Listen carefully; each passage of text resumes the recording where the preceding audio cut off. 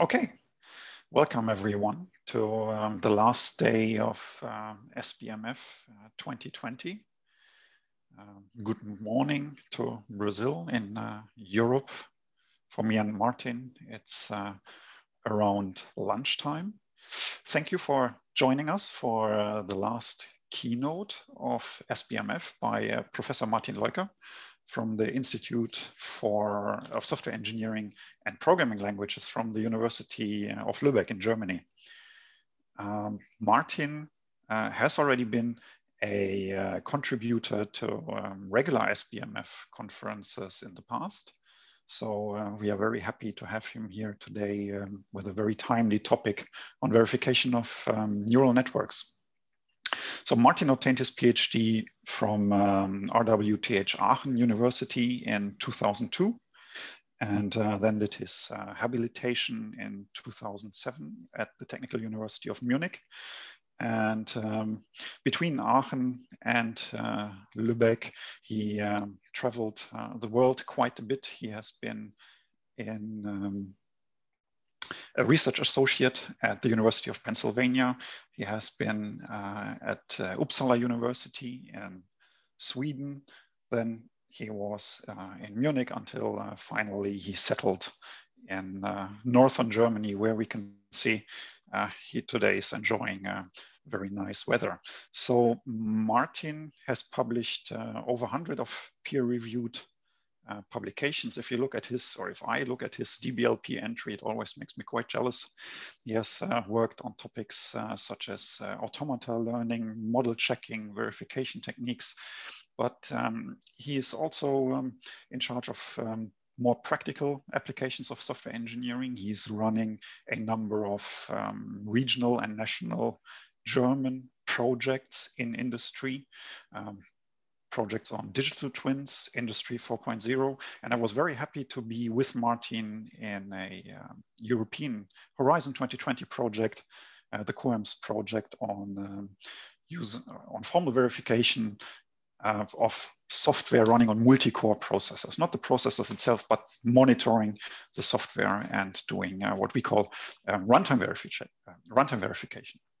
But today, Martin is going to talk about a hot topic that none of us apparently can escape. Machine learning is everywhere. So please, Martin, go ahead and tell us what we as formal methods people should make of machine learning. Yeah, thank you very much, Volker, for the kind introduction. And thanks for inviting me and giving me the chance to share my ideas, or actually also to share the ideas that we develop within the larger group. And so one of our projects is together with a crowd of French people and some Germans. So the work that I'm presenting here is together with people from France, from Paris, and but also some further Germans, Germans, Indian people, but working in Germany from Kaiserslautern. And we have a so-called Learnify project, and it's between France and Germany, and gives us some travel money to explore this kind of topic that I'm reporting on here.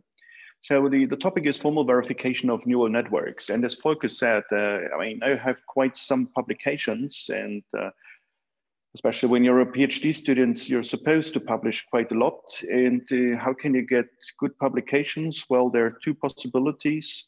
The one, you really solve extremely good problems, open problems, and you publish about it. The other strategy is to really dig into new topics where nobody else is working in, and then you also get your papers accepted. And the second strategy is more, in some sense, more successful, because you don't have to be so smart. Yeah? If you go to the open problems, then that could be really tough. And if you want to optimize your citations, then you should go for the open problems, for the new problems, rather than for long-standing open problems. Anyway, so what are we doing? Well, we basically do verification, runtime verification, model checking, all this kind of stuff. And neural networks are a hot topic, so we want to do formal verification of neural networks. That's kind of the plan. And as you see, I added a question mark to that because from a formal point of view or from a software engineering point of view, this may be questionable. Anyway, I present some, in the first part, I present some more software engineering questions. And in the end, I will also try to present some meat that we came up with. So what is verification? Well, verification comprises all methods showing that a system adheres to its specification. Yeah, so you know this from your second year at the university. You have to show that the specification is satisfied by the system. You can do that using model checking, for example. And that's now we would say, okay, we have to verify neural networks. However, when we look at application areas of machine learning, then it's typically used, it's typically successful when we don't even have a formal specification. Yeah, so when, for example, we want to check whether a cat is on the picture, like you can see it here, what is the formal specification of a cat? Yeah, you can say, okay, a cat has two eyes, a nose, 2 ears. It also has a tail. Yeah, but I mean, on this picture, we don't see the tail of the cat. Yeah, well, you can imagine that the cat would have a tail, but the picture is cutted a little bit. Yeah, so you would come up with the specification, okay, it has 2 ears, 2 eyes, and a nose, and probably a tail, unless the tail is outside of the picture and so on. But the specification that I just gave also fits perfectly for dogs, right? So it's extremely hard in certain application areas to come up with a precise specification. It may be also hard to come up with a verification algorithm showing that the specification is met. But one of the few questions, the important question is, what is really the thing that we're going to verify in this situation when we don't have a formal specification? So if we think about verification of recurrent neural networks, well, the simple answer is we're done. There is no specification, we don't have to do anything. Yeah? So there is no research question. Well, on the other hand, if you think about where is machine learning applied? Well, as I said, in the application areas where it's difficult to come up with a specification, but it's also used in safety critical domains, where you would like to have some kind of formal notion of correctness. Yeah, you may remember the example of the crash of a Tesla, where Tesla was driving on a street and there was a truck and there was a white truck, and the algorithm considered the truck to be a cloud and just tried to go through the cloud. Unfortunately, it was a truck and the driver died. So machine learning is used in safety critical areas. So we somehow have to analyze the resulting network that is learned. But we have to be careful with the notion that we're using. So you also know from your second year that validation comprises all methods showing that the system adheres to the client's needs. Yeah, so the right question to ask in some sense for verification of machine learning would be, well, we have to validate the system. That means we both have to come up with the intended needs of the user, of the client. That's one of the problems. And the second problem then is we want to formalize these needs to be able to do a formal verification. Yeah. And what are typical general, so what we're doing is we want to validate systems rather than to verify. Yeah, it's also rephrased in the sense that, are we building the right product? Now, what is the right product in the setting of machine learning? So we have to imagine what our client wants to do. There are, of course, very specific questions to be analyzed for each net, but there are also some general ones. And that brings me to the topic of trustworthy AI. That is a term that is used very often right now. And there is a European expert group, so basically 20, 30 researchers that are well known in Europe defined a small, I don't know, 10 pages paper on trustworthy AI. And the main idea is any AI system should be lawful, it should respect the applicable laws and regulations. It should be ethical. It should respect ethical principles and values, and it should be robust, both from a technical perspective, but also taking into account the social environment. So that gives us some idea what we should expect from every AI system. Well, actually, the definition is a little bit, it's kind of boring because any kind of system that we're building, it should respect the laws, right? When we build a software system, it should respect existing laws.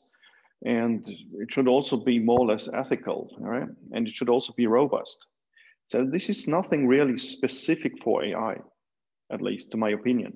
Nevertheless, it gives us some guidance. Yes, of course, also for AI-based systems, we have to consider that it respects the law, that it's ethical, and that it is robust. If you continue reading this document, they define 7 key requirements. And so for making sure that you respect the law and you're ethical and so on, they discuss 7 requirements. And these are the ones that may be formalized and checked on systems. And what is that? Well, the system should be human-centric. It should be resilient. Resilient means if it crashes, then it should quickly come back. Yeah, for example, if you steer your car with a AI-based system and the system crashes, I mean, the AI part crashes, then it should reboot and come back immediately so that the system can be used again. It should be secure. You should ensure security requirements, and it should, of course, also be safe. It should respect privacy demands. And that, of course, is, I mean, we expect that also from every kind of software system, but it's maybe very important when you train your system based on a lot of data. And it should be transparent, meaning, for example, if you ask for a loan and an AI-based system checks whether you get the loan or whether you get a mortgage for your house and so on, and you are not approved, then you want to know why did the system really come to this result. So that's a transparency requirement. And another requirement is that the system should be fair. It should make sure that there is no unfair bias. Maybe you have heard about the system that was used by Amazon for doing a pre-scan of the applications. Yeah, and it turned out that female applications were treated worse than male applications. Now the question is, why did it happen? Was the system kind of wrong? Well, I mean, on one principle this was wrong, but it was trained on existing data. So as female applications were also not well treated by the humans, the same problem ended up in the system. Yeah, and of course, if you train the system based on data and you want the system to behave as the typical examples, well, this is not really what you want to do.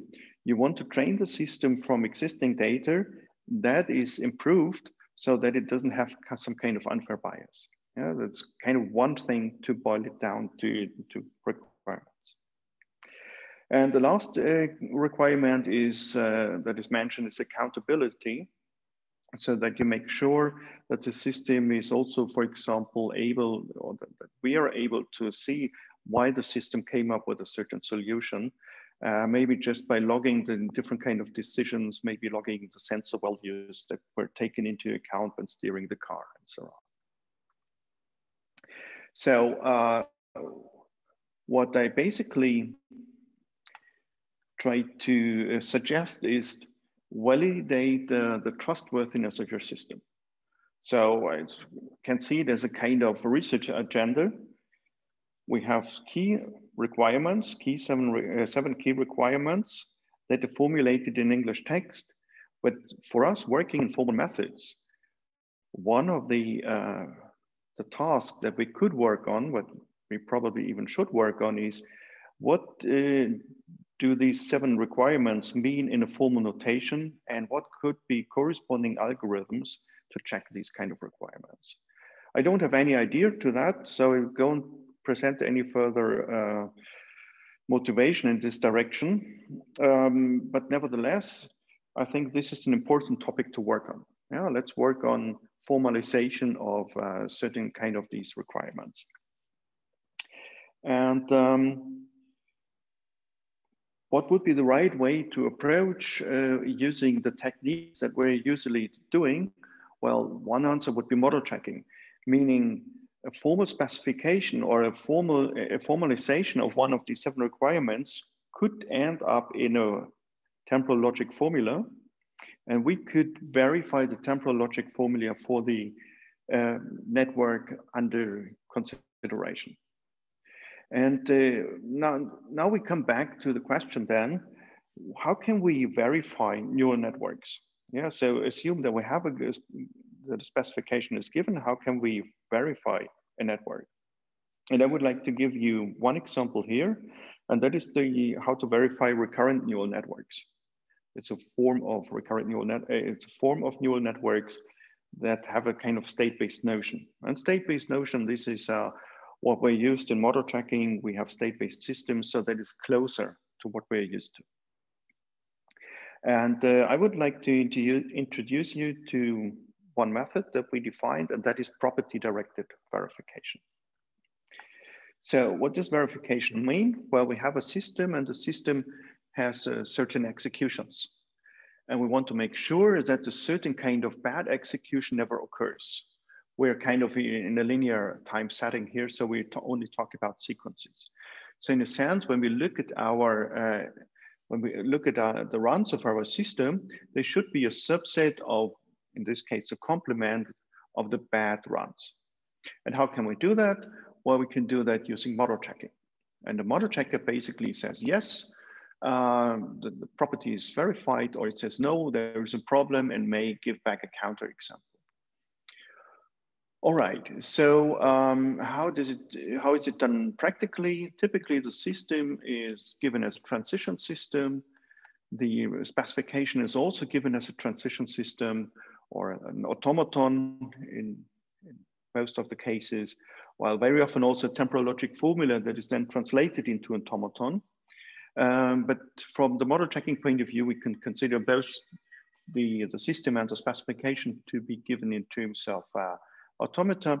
The model checker gets the system, it gets a specification, it builds the cross product, and then it tries to make sure that the bad state is not reached. The bad state is not reached.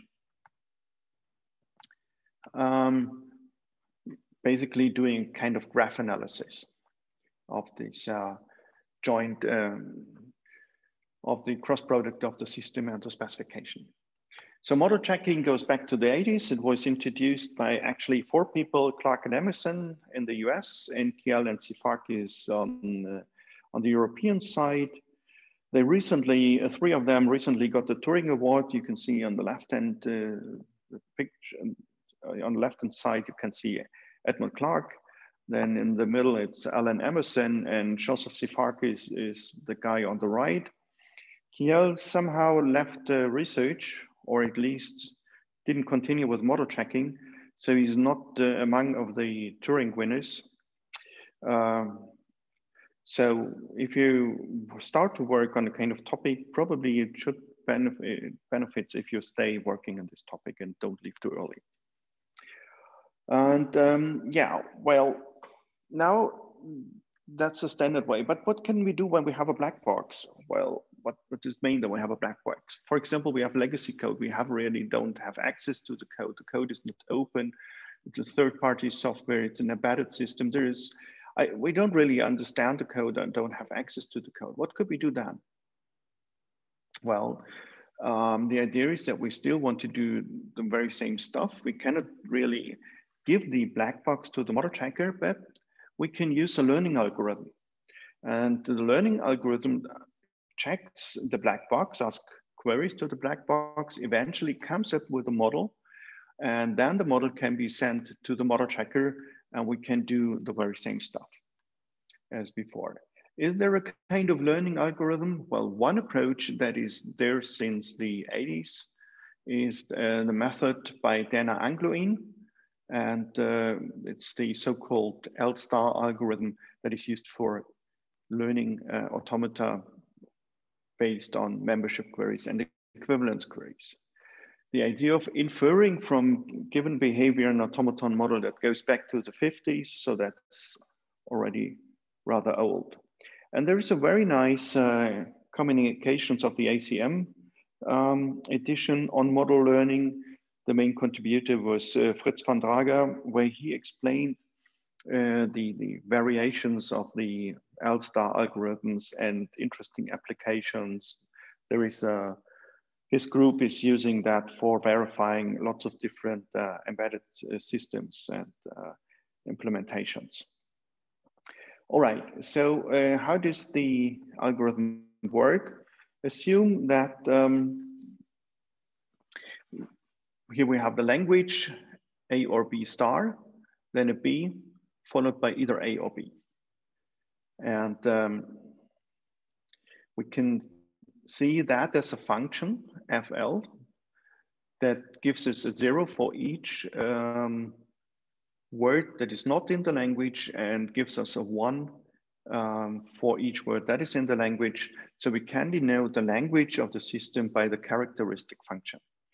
Now, what is the learning algorithm doing? It connects to the system, and eventually it will produce the right automaton, which you can see here on the right. Now, if we could do that, then we could do model checking. And yeah, that's kind of the part we want to do. But how does the learner work? Well, it asks membership queries, so-called membership queries to the system. So it asks, for example, is epsilon in the language? Is A in the language? Is B accepted by the system? Is A B, and so on?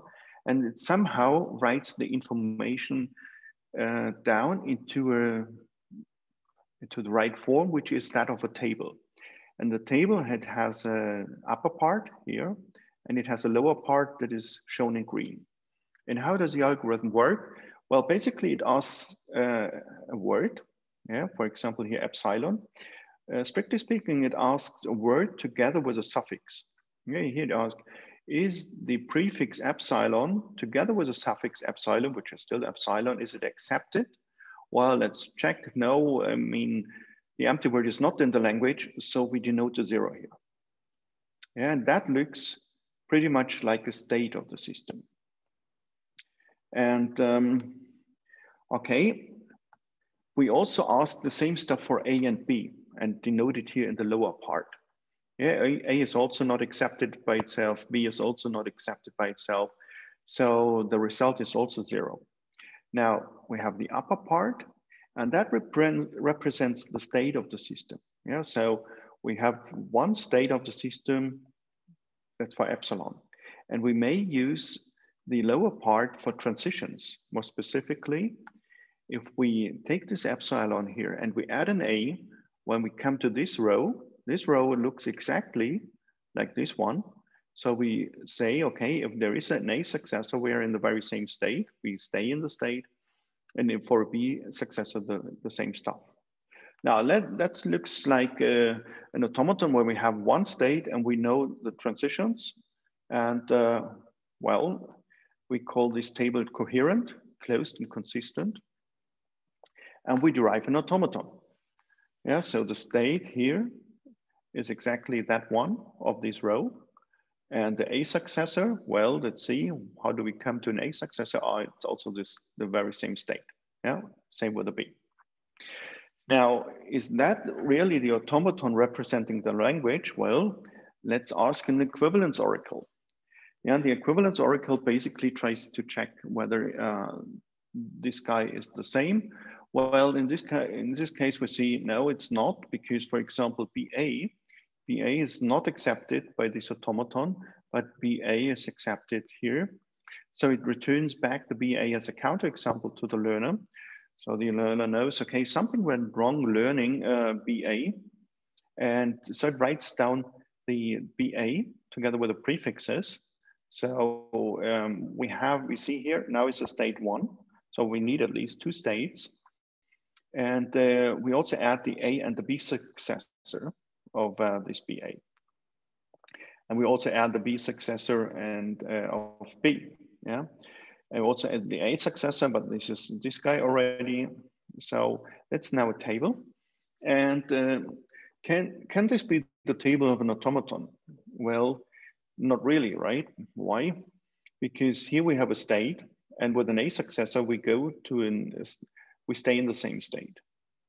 Now here for this guy, we have an A successor and go to a different state. If we have a deterministic automaton, well, we have to go to the very same state using an A. So we have to make sure that these two states, these two states are different. So we have to make sure that these states are different. Well, why are these states different? Well, they have different successes. They have different A successes. So these two states can be distinguished using an A, right? So we add a column to our table because with an A, we can distinguish these two guys. Now, okay, we see we have at least 3 states, 0, 0, 0, 1, 1, 0. Well, when filling the table, we see we also have a state 1, 1. So the table is not closed. We should move up this guy to the upper part. Now we see we have 4 states, and we also add A and B successes. Yeah, and the table is closed and consistent, so it's coherent. We build the automaton, and the conformance check says yes. And now we can use this model for model checking. Yeah, that's kind of the general idea in combining model checking and automata learning. All right, can we use the very same idea for recurrent neural networks? Well, we can in general, if we consider the recurrent neural network as a binary classifier.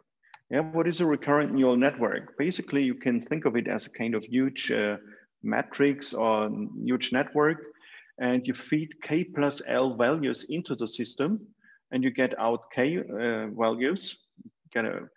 And the K values are the K vector here represents a state.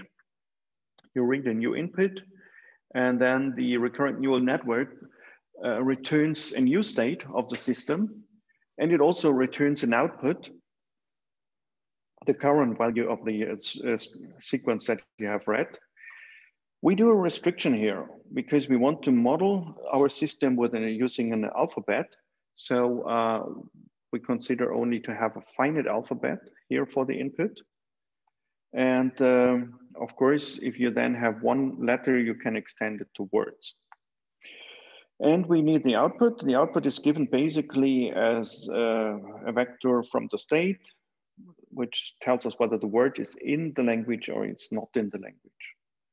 Yeah, so in that sense, the recurrent neural network can be considered as an automaton, but as an infinite state automaton because we have real valued entries in our network. So typically, it defines a language acceptor, a recurrent neural network, but one with an infinite state space. And what could correctness of an RNN mean? Well, one thing would be to say, okay, we define a specification using an automaton epsilon over our alphabet sigma, and we want to have language equality. So the language of the recurrent neural network should be equal to the language given by our specification. So we specify correct behavior using a finite DFA. And well, that would be a little bit restrictive because, as I said, I mean, typically the recurrent neural network has an infinite state space, and for hopefully for good reasons. So if we would claim, if we would consider such kind of a correctness notion, then we would require the recurrent neural network to be a regular language or to define a regular language, which would be a huge restriction. Okay, so another notion would be to say, okay, we have the negative behavior, and we should make sure that our recurrent neural network only produces words that are not negative. Yeah, and that boils down to a subset problem because we have to make sure that the language of R is a subset of the language of the complement. Yeah, that's the white stuff.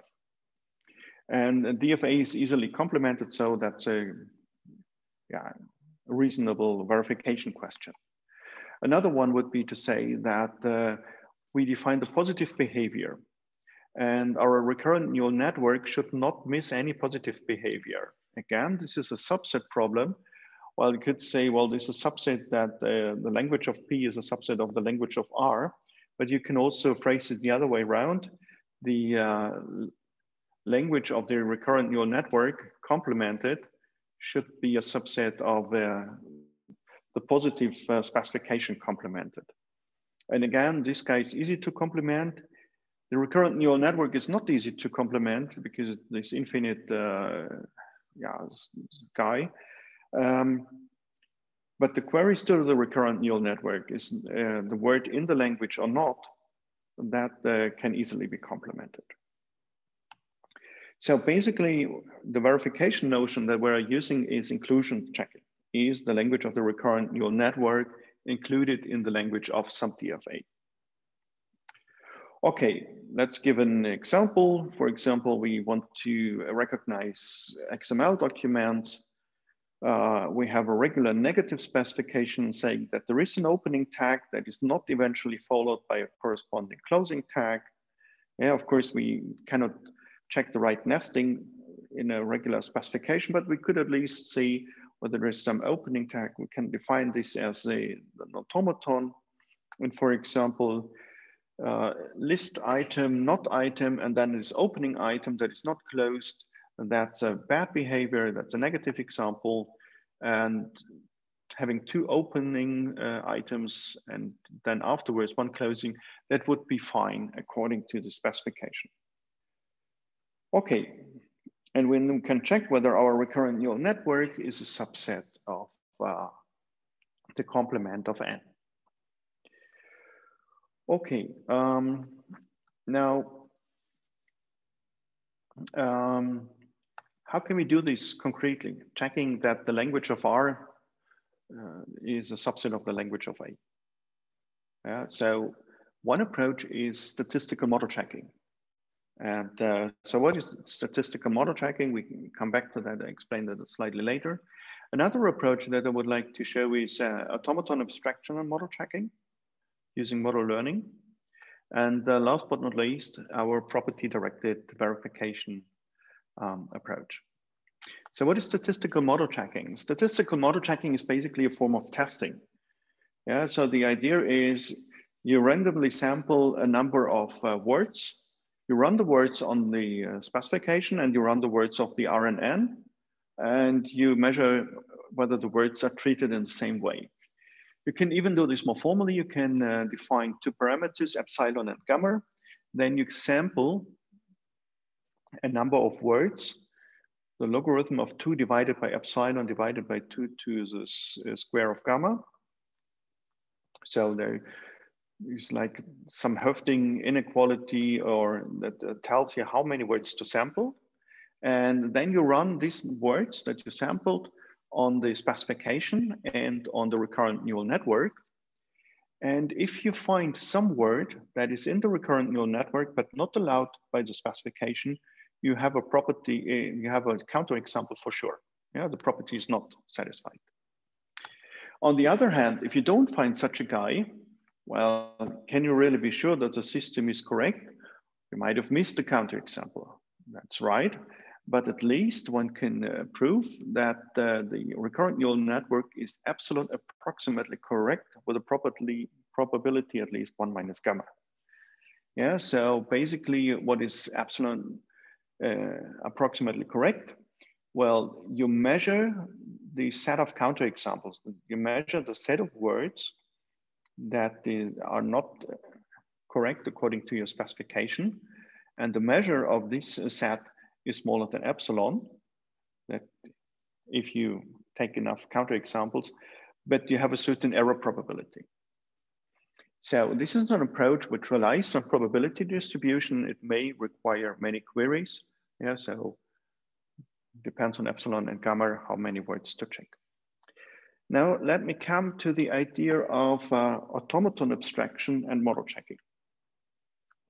Well, as you may have guessed by the introduction, by all the machinery that we built up, let's use a learning algorithm like the automaton learner. Yeah, so we could learn via L star a model of our system using membership queries until we have a model. With equivalence queries, we can update the model until it says, yes, it's the right system. And then we can basically use model checking.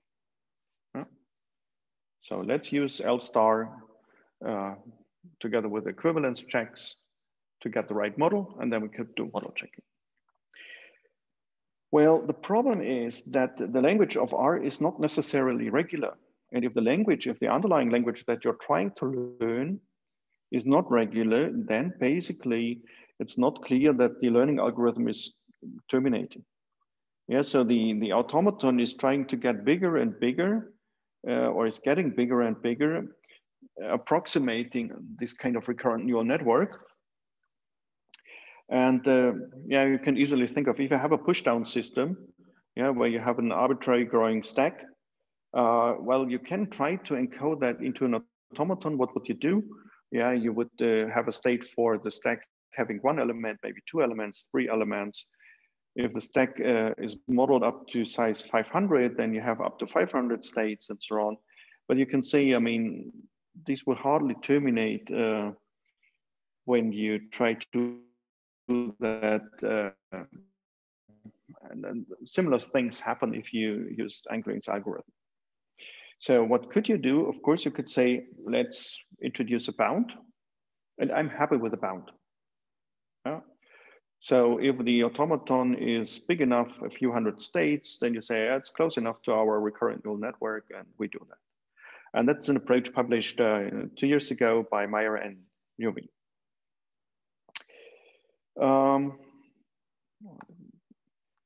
The equivalence check here in this paper is also done using statistical model checking. Yeah. So it relies on the probability distribution, but it's not correct because it may have spurious counterexamples, or it may be miss certain kind of counterexample. Yeah, because you have the bound here and because you have a statistical model checking here, it doesn't give you any kind of guarantee. But anyway, yeah, one could do that to at least find certain kind of counterexamples. A different approach, and that goes back to Weiss, Goldberg, and Yahav, is extracting automata from recurrent neural networks using queries and counterexamples. So it's kind of similar idea. Rather than doing the equivalence check with the statistical model checking, they do a comparison with an abstraction, so with a different model that they get by an abstraction of the underlying system. Yeah, so they use L star using membership queries, producing a model, but when doing the equivalence check, rather than doing statistical model checking, comparing the system with a recurrent neural network, they basically say, let's use a different kind of learning algorithm, building an abstraction B, and let's try to compare with that. If the equivalence check says yes, well, then the algorithm stops. And if no, then it checks whether there is a word in this abstraction, but whether every word in the abstraction is also into the recurrent neural network. And if that is the case, then it means that the difference between, then the equivalence check fails because B is not according to the model, then the model should be improved. Yeah. So if B conforms with R, then the equivalence check fails because B is not conforming to the model. So we can improve the model, feeding back the counterexample to L star. If there is a difference between B and R, then it means that the abstraction here is not good. So we can do a refinement for this abstraction.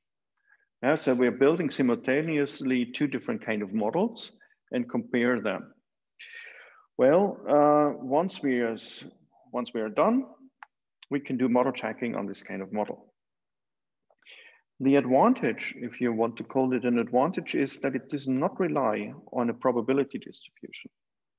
Yeah, because you use different kind of learning algorithms and you don't have to do any kind of statistical model checking. And sometimes it's hard to define this, the right distribution, because you have to define the random distribution for choosing your examples according to what really happens in practice. Yeah, because you want to make sure that the thing works in practice. But the problem is the counterexample may be spurious. Yeah, because you have some approximation here, you have some approximation here, you're comparing these guys, sometimes you're comparing those guys, but if you don't see a difference between these guys, then you say you're fine, and then you do the model checking, but it may not really be that you have gathered the right behavior of the recurrent neural network. We implemented both approaches, statistical model checking and these automaton abstraction model checking. You can see, for example, we found 122 mistakes on, we checked it on 30 DFAs and 138 specifications. So using roughly 280,000 membership queries, we found these mistakes, but the length of the counterexamples was quite high. Using AAMC, it took much longer time. We had a large number of queries, but we got short counterexamples, and that is, helps us to understand the counterexample. Okay, we thought then, can we do better? And that brought us to the notion of property-directed verification. Well, it's very heavily inspired on what is called black box checking that was invented by Doran Pellet and Moshe Vardi and Yana Karkes in '99. And the idea is, let's not first learn and then do model checking, but let's do both at the same time. Yeah, so we have our system R. We eventually produce an hypothesis H with the learning algorithm. Yeah, and then we could do the equivalence checking. But we don't do the equivalence checking. What we do model checking. Yeah, we said the hypothesis is based on the queries of R, so it shares some properties with the RNN. We don't really want to do an equivalence checking now, but let's do model checking. Well, if the model checking comes up with a counterexample, meaning that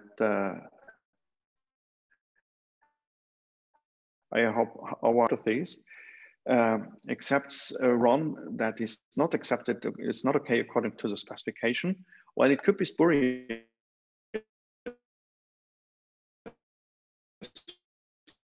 right? The counterexample is indeed accepted also by the underlying recurrent neural network.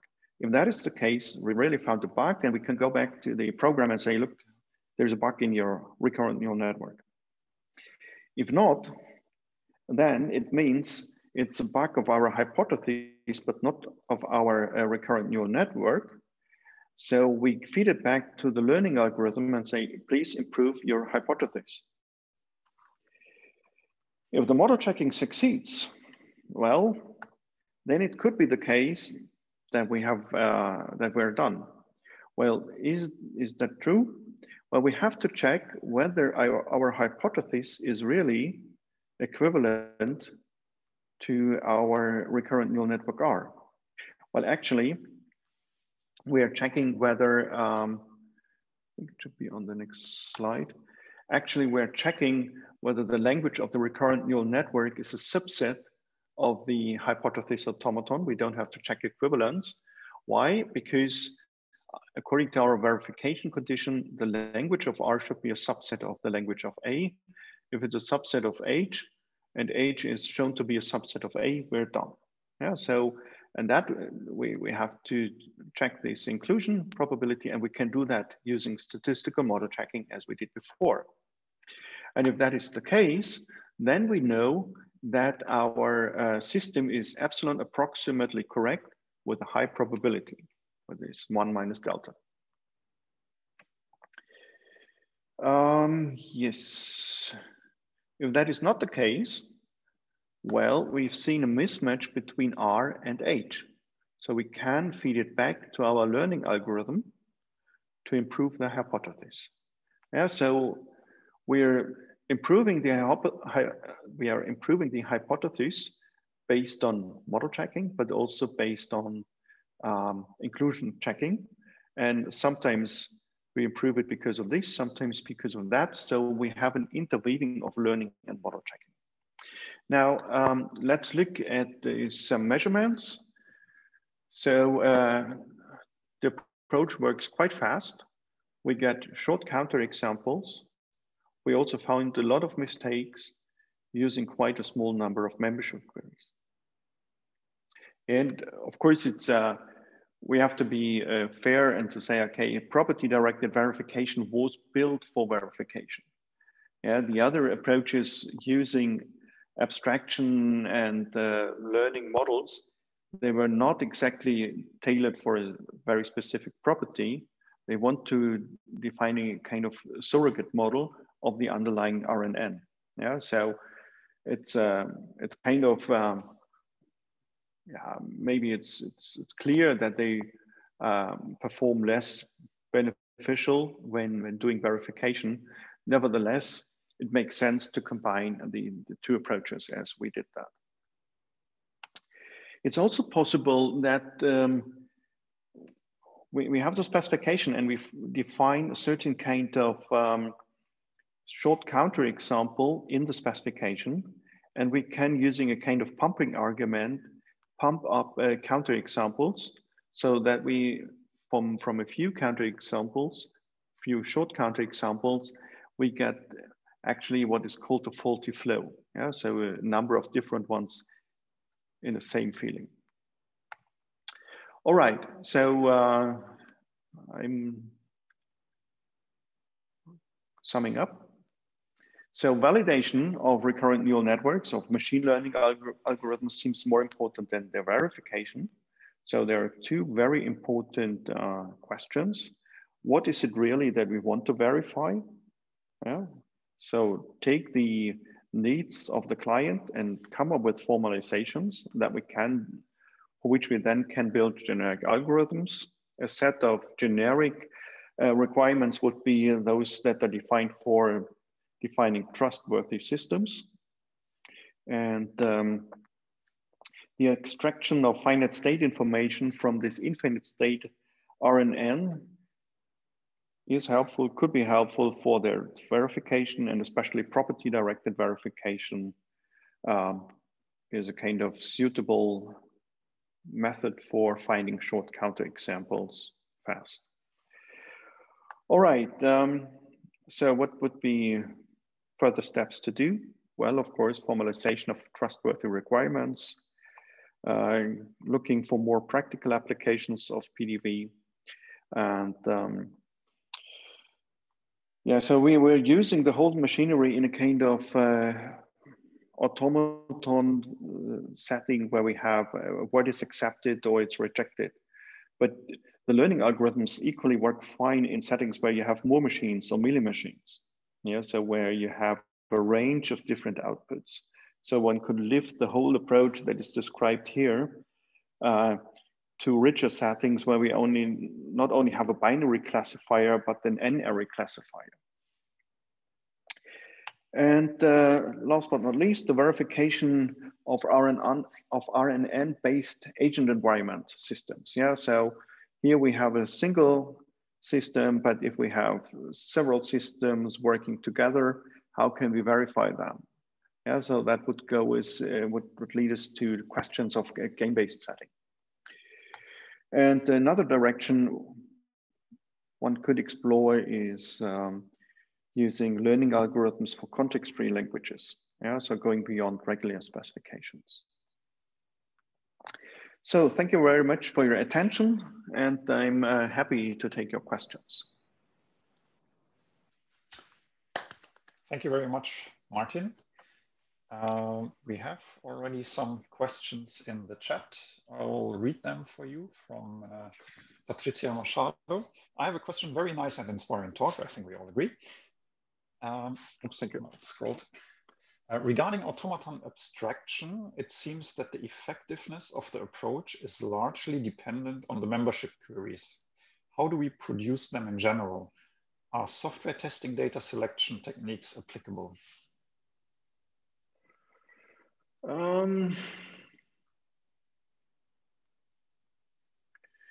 I mean, the plain idea of L star is it's kind of clear when to what kind of questions to ask, because you want to fill the table in a very generic or in a very simple way. So you have the A successor that is missing in the table. So you take a word and add an A. Where you have a certain kind of freedom is when it comes to counterexamples.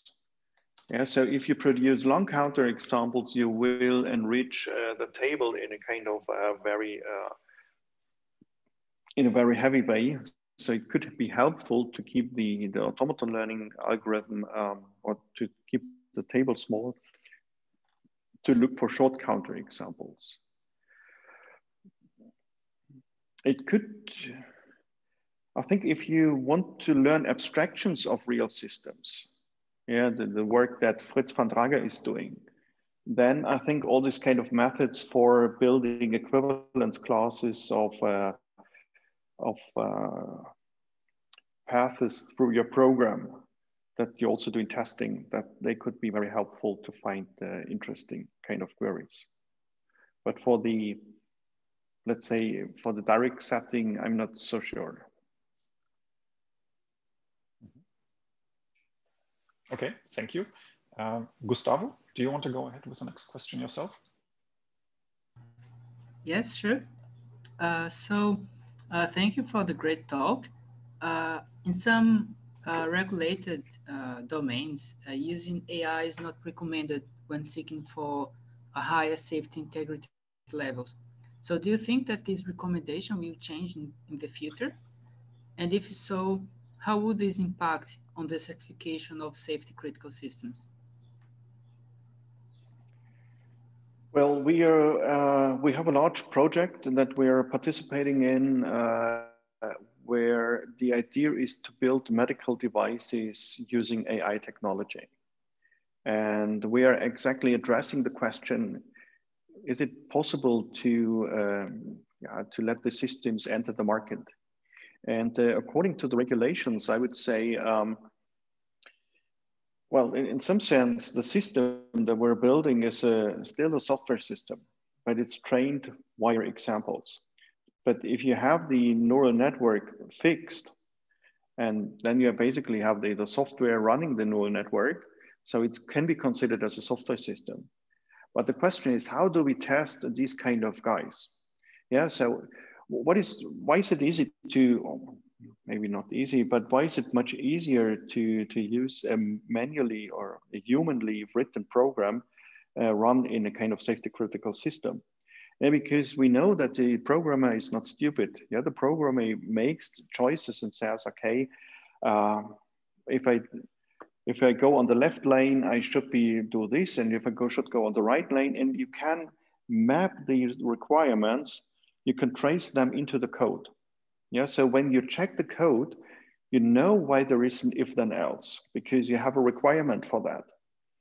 And when you do testing, well, we do a black box, checking, we formulate equivalence classes based on the requirements. Then we look into the code and we do a coverage analysis. We check all if then else and all this kind of stuff. And that gives us some reasonable assurance that the system is done well. Now, what do we do in machine learning? In machine learning, we basically give the system millions of examples, and then we cross fingers and hope that something reasonable comes out. Yeah, we test it on certain kind of examples, but if the system is doing a choice and accepts certain things and rejects others, we have no clue why. And there is some research, of course, going on in this area where they check it especially for adversarial examples. And this kind of research, this is, or the results of this research is needed And then I think one could also approve safety critical machine learned systems for safety critical areas. But I think the whole testing theory for machine learning based software has to be done in a new way. And that's where I also see a lot of, where I see a reasonable chance for formal methods people to contribute to AI. Usually the AI people, they feed examples to the machine learning algorithms, they test it on 100 examples, it works fine, and then you apply it in some area, which is of course not the understanding I think we have and we should have. Okay, thank you very much. Mm-hmm. Okay, we have another question in the chat from Rodrigo Pereira Cruz. Thank you for the great talk, Dr. Martin. When it comes to the model checking of neural networks, would a statistical model checking approach be applicable, or at least considered for other complex networks, such as spiking neural network? Yeah, now you got me. I'm not an expert on neural networks. Don't really know what spiking neural networks are. But in general, the idea of statistical model checking is completely reluctant to the underlying system. Yeah, so in the statistical model checking, we don't know that it is really a recurrent neural network. Yeah, so and that may also be a weakness. Yeah, we don't know the structure of the recurrent neural network. So if you know how the system was built, maybe you can do more efficient stuff. But the statistical model checking is in a sense, yeah, very reasonable, but at the same time also very dumb. Yeah, if you know how the user is behaving in the system, if he presses typically 100 times button 1 and only sometimes button B, then let's check the system for a lot of presses button 1 and only a few buttons B, and if it behaves fine on that, then it behaves well in practice. That's kind of the idea. And so I would say, although I don't really know what these kind of networks are, it should perfectly fit for that as well. Mm-hmm. Okay, thank you. So Rodrigo, maybe you let us know at SBMF 2021 how it works for this. I also have a question, Martin, about yes, the size of the alphabet. In your examples, you have A and B, but when I see neural networks, they take this multidimensional vectors of floating point values. So how does your approach deal with alphabet sizes? No, I mean, we basically had right from the beginning that we fixed the alphabet size. We somehow said, okay, we have this finite part, we have a finite alphabet, and it's not that we abstracted the input to a finite alphabet. The finite alphabet was preset in the beginning. But the size of the alphabet, I mean, of course, it has a certain influence for the system, but yeah, I don't know. So of course, if it goes into the thousands and so on, then the standard L-star algorithm wouldn't work. Okay, thank you. More questions?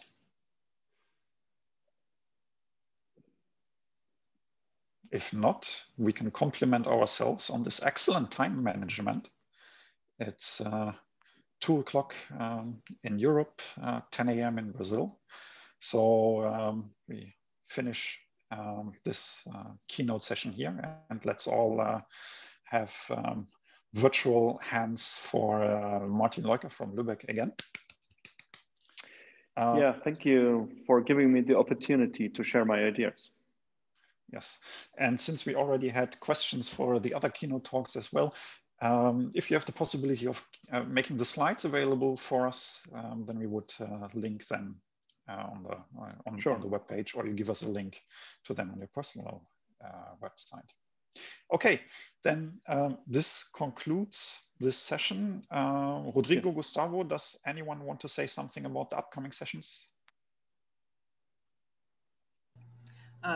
We have a break now for half an hour, 30 minutes, and then we resume with tutorial of ETMF on theorem proving by Leopoldo Teixeira. Okay, thank you everyone. Thank you, Martin. Goodbye. Enjoy the weekend. Bye.